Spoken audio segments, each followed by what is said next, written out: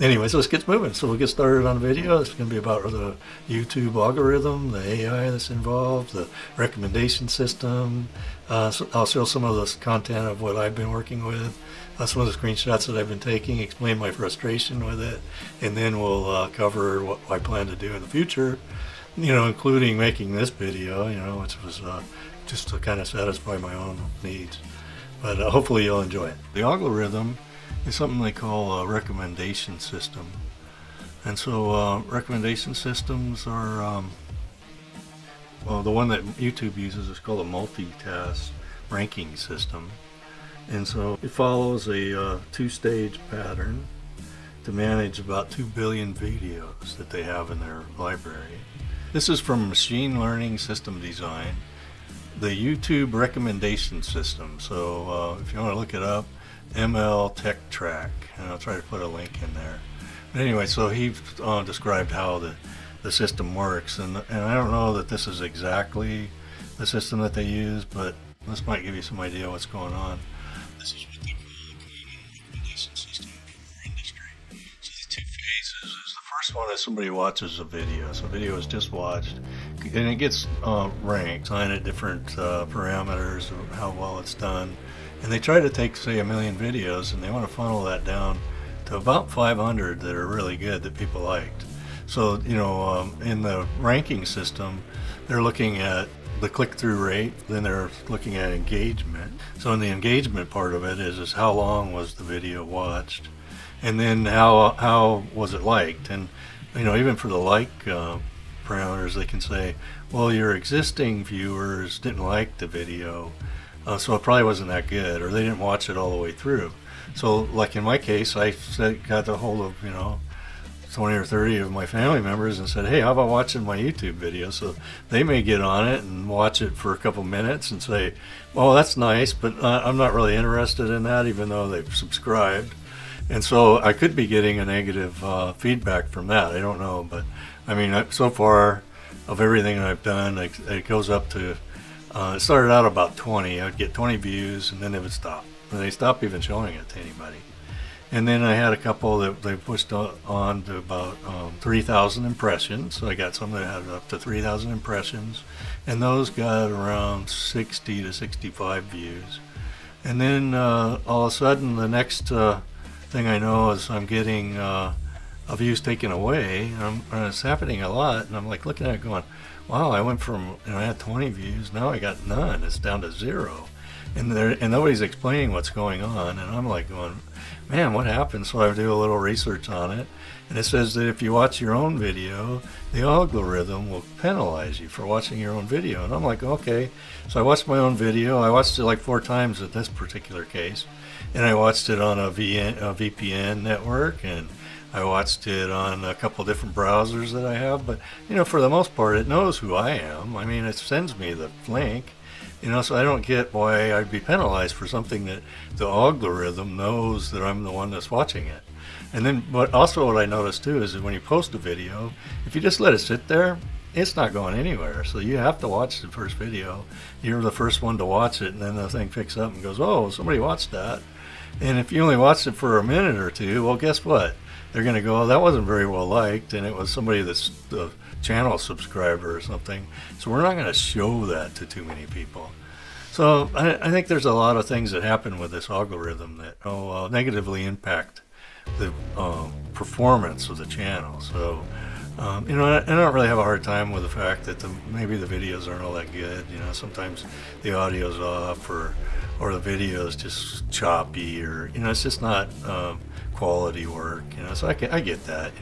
This is a business, and they want to really maximize view time. So that's how the algorithm works, is it's picking and choosing videos that have the highest views already. So it may be that you're missing out on some content, but at least when you watch it, it'll be of better quality than something that hasn't been watched very much that maybe you won't enjoy. So I think that's the purpose behind the algorithm. But it is artificial intelligence. It's a machine learning program.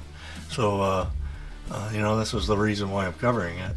But anyway, so let's move on. So This was the part on the recommendation system, and then they go down through here and they push those 500 videos that are left into a ranker, and the ranker will sit there and it analyzes the viewer. So it takes the viewer's parameters, what they've watched in the past, and it tries to line those up with a video, and then it'll show you from the 500, it's going to pick out the 4 or 5 top videos that it thinks you'll really enjoy. So between clicking on the thumbnail, you know, I don't know if you noticed, but most of the thumbnails that are being shown look the same, and there's a reason for that. It's because everybody's trying to, like, you know, perform to the algorithm's expectations, so things start looking the same after a while. And anyway, so that's the recommendation system, and then here's the scale of this thing when you look at how many people are on it, and they know it's a problem, so the clarification is a big problem. So what happens here is we've got 2 billion monthly active users on YouTube, and they want to watch one of a billion videos, so you got all this demand, and it boils down to 700 users per second are making requests to look at videos. So at 700 users per second, the ranking system that's going to serve up the videos has to be pretty darn efficient. And so that's where we get you know, part of the machine learning thing. It's not a guy sitting in his little cubicle drinking lattes all day. Like, you kind of feel, you get that impression that that's what's going on, and somebody's like pushing buttons saying, oh yeah, this one here, let's promote that channel more, or that video more. It's not like that, you know. There was a period that I had a couple videos that seemed like it was getting better impressions, so they were showing it to more people. And it could be that it was just trying to learn what my audience would be for my videos, because I'm new. I don't have a lot of history or anything. So this is going to be a time, you know, you got to spend a lot of time in it and try to make good videos. No matter what it does, it's going to come out with a bias on certain videos. So big channels, it's got a lot of viewers, you know, you got 1 million subscribers, you know, that's going to get served a lot more of your videos than if you're a small guy like me. I've got 10 or 12, maybe 13 subscribers by now, you know. Wow. After a couple months. For a week or two, I was like, oh my God, what's going on? How's this thing work? You know, so I had to do all this research to try to figure this thing out. And I think I understand. Here's some of the screen recordings I did for the content I was working on. So for instance, I have a BricsCAD layer control. That was a video that I was starting, that I was noticing that they were taking away views. And I couldn't understand why they were taking away the views. You can see that this was on 4/10, so August 10th.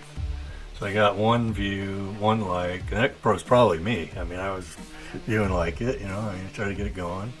And this was after 2 days and 4 hours. So, you know, it's been on for a little bit, and there's a whole lot of stuff going on. And then right below that is this billboard thing. This was another one that I was watching. First 9 days, 20 hours, I got 59 views. So that one was looking like it was doing pretty good. And all of a sudden it just dropped off to nothing. I mean, okay, that's April 10th, you know, and if we keep going along, you'll start to see it stays at 59 for a long ways. And then all of a sudden it jumps up to 60 around April 18th. You know, so another week later I get another view. And it's stuck at 60. It hasn't gone past 60 since, and that's 10 days ago. Yeah, I don't know how the system works as far as promoting stuff. I guess if people don't watch it, you know, that's going to be an indication that it's not something that they want to have out there, because, you know, this is all about money. They're raising money. And, you know, it's a free program, so other than you got to do a lot of work to put your videos up, I mean, there's probably millions of people that are like me just doing this and putting a lot of time and effort into it, and then not being sure if it's a fair system or not, you know. So that's a little bit of a discouragement there. And then there's nobody to talk to. You can't email anyone or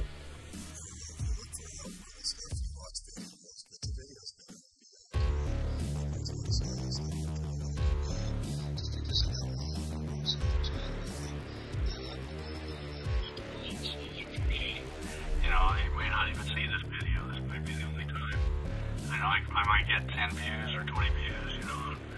My family members will be the ones that like it. You know, I appreciate all that. And if you are a family member, make sure that you watch it all the way through, because when you click off of it, it's going to affect me. But yeah, so I got to tell you though, it was really kind of discouraging to see you've worked on this, and hey, you're starting to get a kind of a groove going, and then all of a sudden, boom, they hit you with rejection. So you're feeling rejected, and you don't know why, and I'm looking up things, and they're saying, well, you're watching your own videos too much, and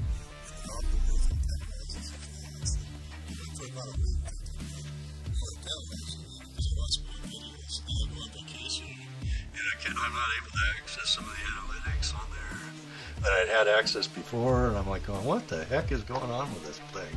And again, there's nobody, you don't have anybody to contact. But anyway, so I did the BricsCAD one, and if we follow that through, you can see kind of it got up to 6, and then 13, and then we're at 15, and then we hit 22, and then boy, I got up to 30 views. But if you look at the say the overview, so we've got 30 views in there. It's kind of a line that goes through it. Maybe this little curve to it, and then a flat line, so at 30 it just stopped. And then this was the watch time, so I got almost an hour watch time on it. They gave me 800 impressions for 30 views, so that ended up being 1.9% click-through rate. So that's the performance of the thumbnail.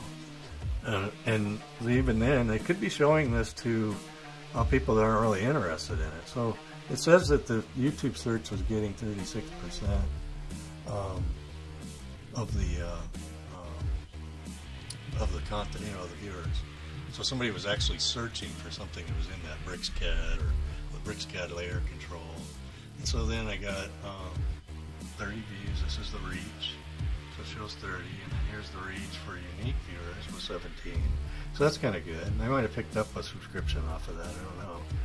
The engagement. So this is a really critical metric here. If you notice on here, we got a lot of little small jumps in the engagement.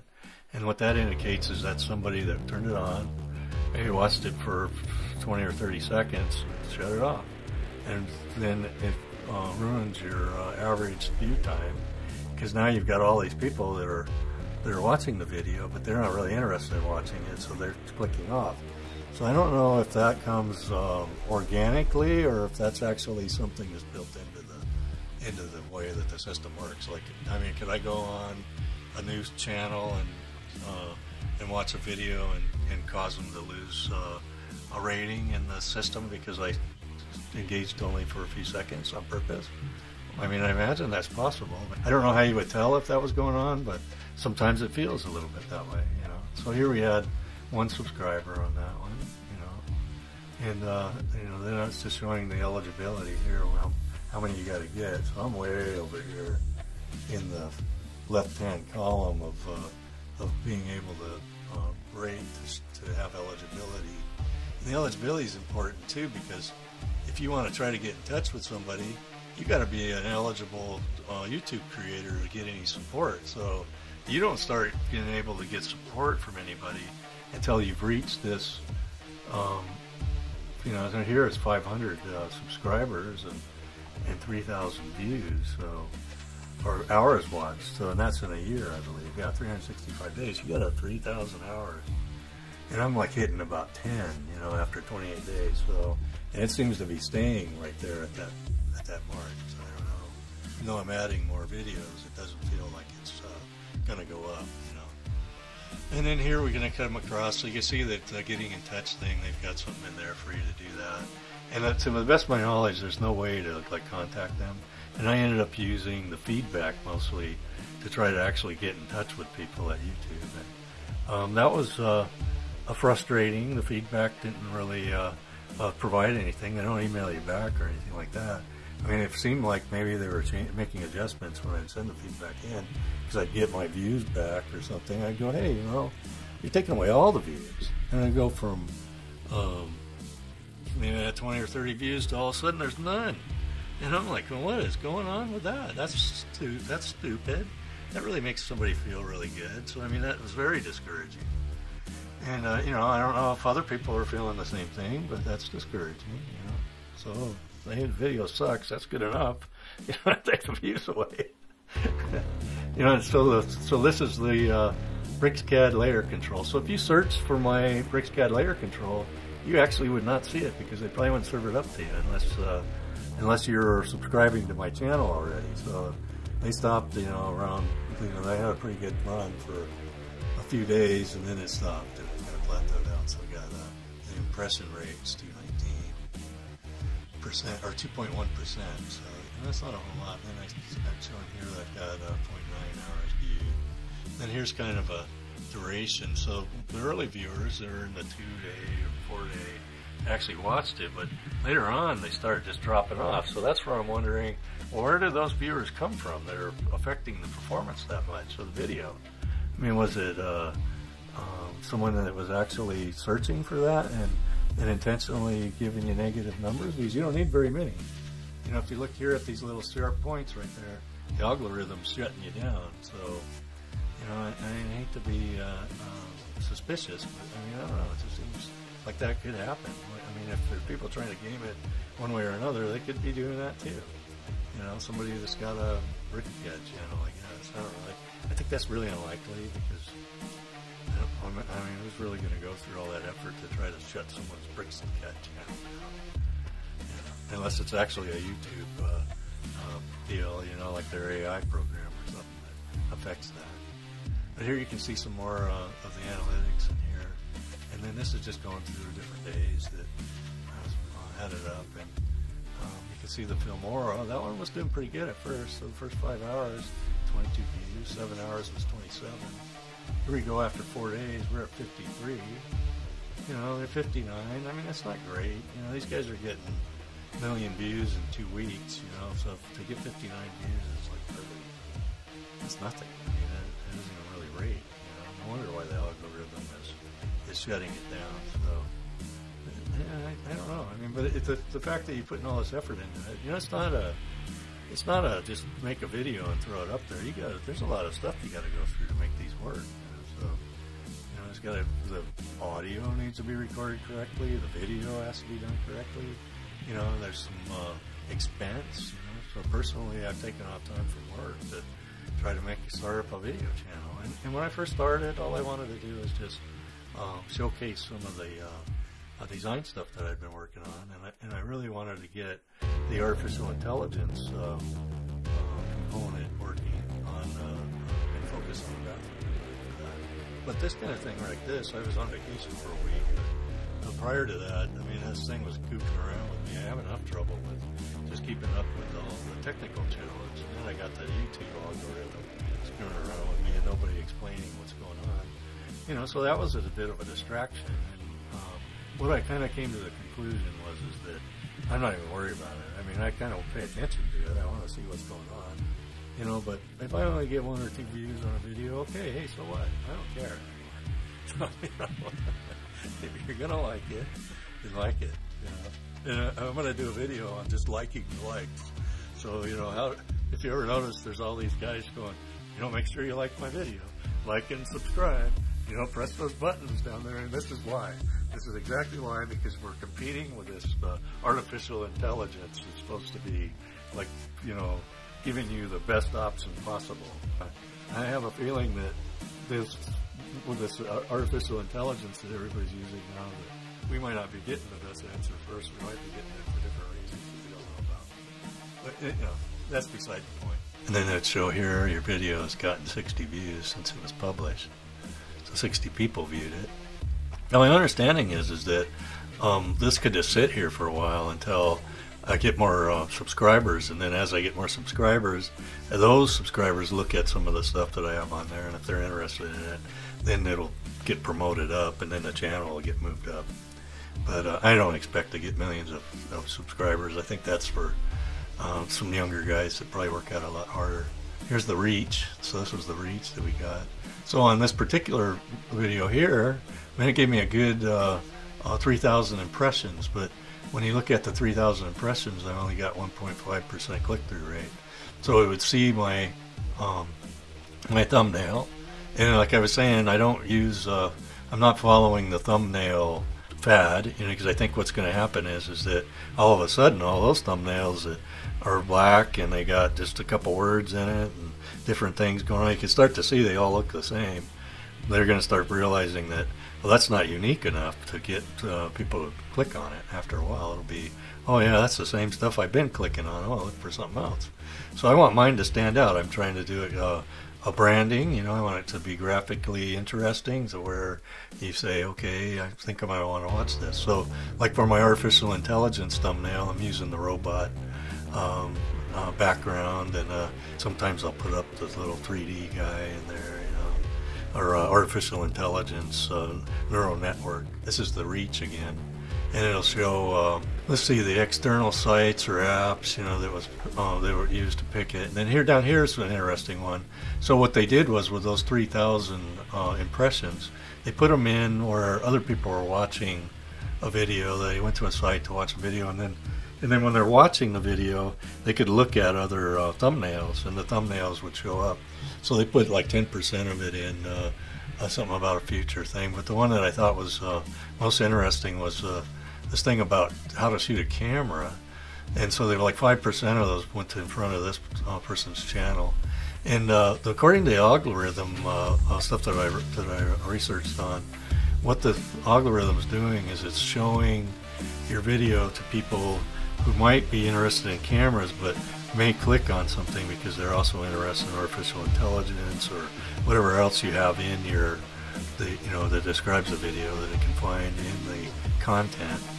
And I'm not using tags. I don't know if I have to go back there and put tags in or keywords or something, but I was reading up on it and or watching a video or something, and they said that the system in the YouTube algorithm is so good that it creates a transcript of your voice, and then that's how it gets the keywords for it to determine what the video has in it.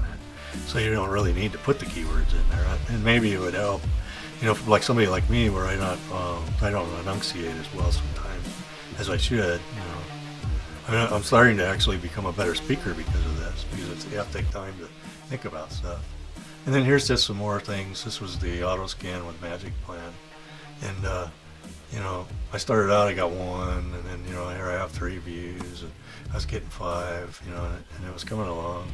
Magic Plan, auto scan, and I figured with the Magic Plan stuff, because Magic Plan's a software application that you can use, and I use it a lot in my design business, so I really enjoy it. So I like to do videos on it because it's a really cool software, but they also do a lot of videos, and I think they probably release 2 a week.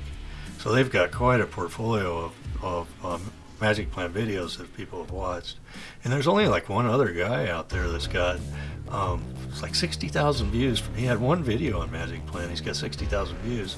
And I'm wondering, well, what happened? How come he only did 1 video on it? And then maybe he was thinking the same thing, like he was in competition with Magic Plan people. But I'm not really doing it to try to be in competition with anybody. And, you know, I mean, if something comes of that Magic Plan stuff, then that'd be great. But I just like it because it's a really cool program to do. So if you're like a designer or contractor or real estate agent or something like that, you know, it's worth looking into that Magic Plan app because it works pretty well.